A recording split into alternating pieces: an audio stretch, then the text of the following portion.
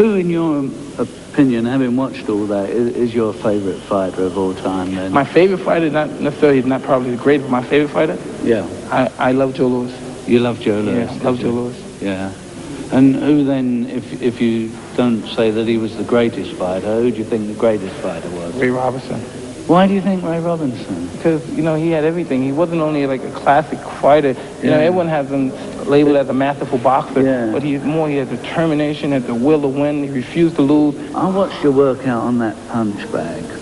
Now, you're an enormous physique, but everything seems to spring from your legs and your stomach. Is that true? Yeah, you know, I used to punch with the snap of my shoulders and my legs. Bringing the punches together with accurate and precision.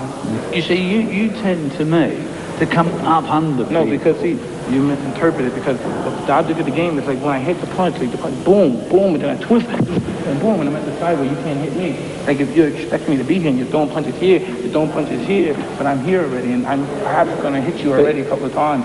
Then you're interpreting that I'm jumping in the air and I'm going like boom, but I'm not. But you're not. Punching, I mean, swoop and bing, bing. Yeah.